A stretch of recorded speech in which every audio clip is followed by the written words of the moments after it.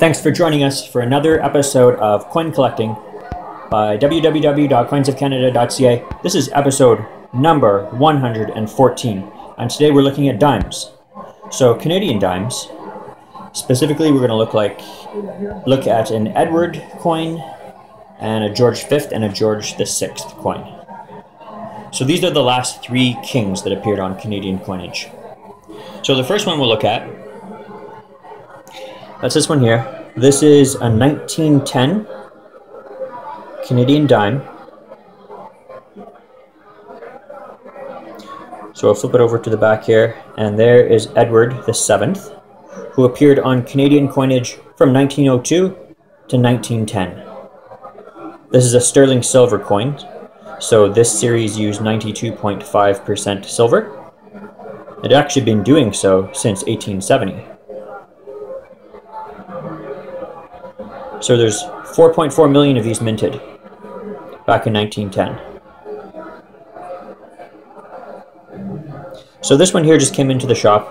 It's not up for sale yet. It's a really nice coin. Nice edge toning on this one.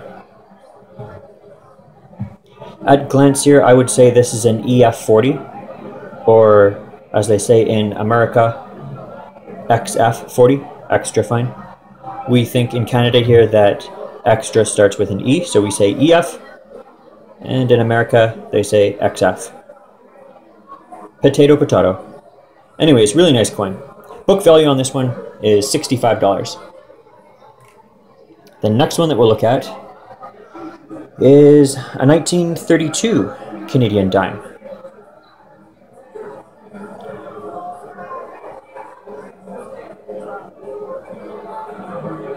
A little bit of a spot there of toning, just right up there, but nothing major.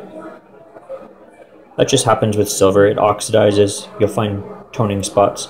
You can see there's a little bit of edge toning on this one as well. Just around the edge there, it's a little bit darker. There's a shade of blue up here. Quite nice. And on the back, we've got some really interesting toning. I mean, it almost looks like somebody took a paintbrush of tone and splashed on the king's portrait there. Really interesting. So this is King George V. He appeared on Canadian coins from 1911 and finished up in 1936. This is 80% silver. The entire George V series is 80% silver. There's 1.1 million of these minted.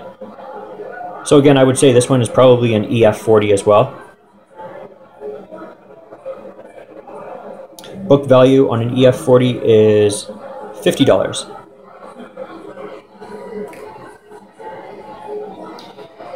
And this one here,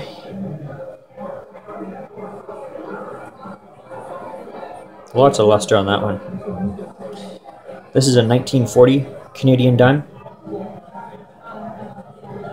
So they went from this style, which they finished up in 1936 on the left, to the one on the right that started in 1937, which is when King George VI took over. He got a bit of a facelift, not only on the portrait side, but also on the reverse here.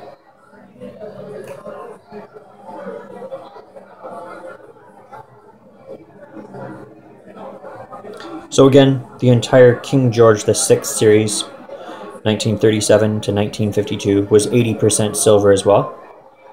So that's why we're seeing a little bit of toning on this one as well. There were 16 million of these made back in 1940.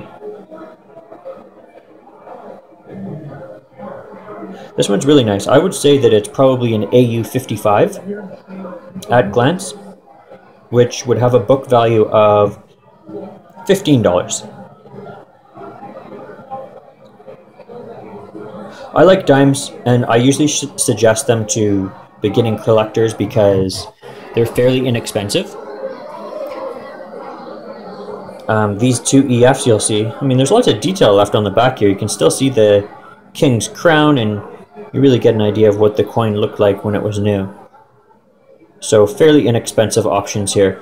We will typically sell these ones probably, I would say, for maybe 25% less than book value.